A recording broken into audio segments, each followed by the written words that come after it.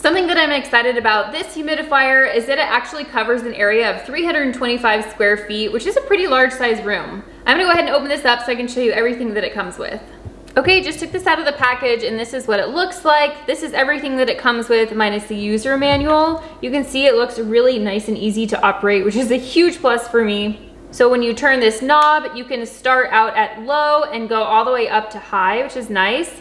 And this light right here is gonna change colors when it runs out of water. Something that I do really like about this humidifier is that we've had a lot of them in the past and they're all bottom loaders.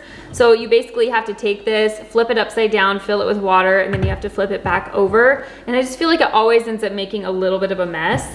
So this one is actually a top loading humidifier. So you just take off the lid, you can pour your water in this vessel right here, or you can take this off and go fill it up over a sink and then place it right back into place. You're not gonna put water right here. This is where the mist comes out, but you fill it up in the vessel right around it.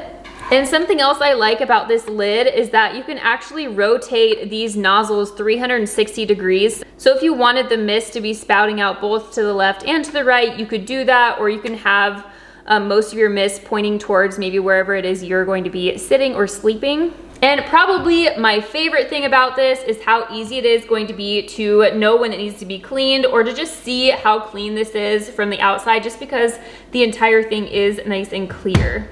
I'm gonna go ahead and fill this up with water so I can show you how it works. I have this all ready to go. I have it plugged in. You can see when I turn it on, there's no water in it, that this little light is red down here. But I'm gonna turn this off and add some water. I have 4 cups of water in this pitcher.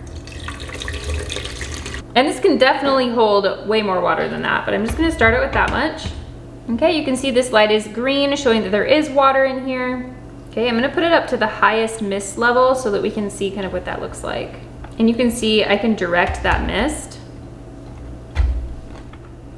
So I'm not sure if you can see the mist, but there's quite a bit of mist coming out the top of here, so it's really nice. I have to say this is really nice and quiet, and I absolutely love that I don't need to worry about mold or anything growing inside of here because I can see the entire inside of it.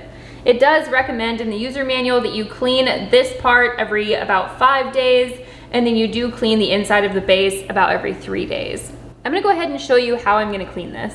So in order to clean this, first of all, I wanna make sure that this is off and unplugged. So I'm just gonna take this part off right here, and I'm actually gonna dump the water out.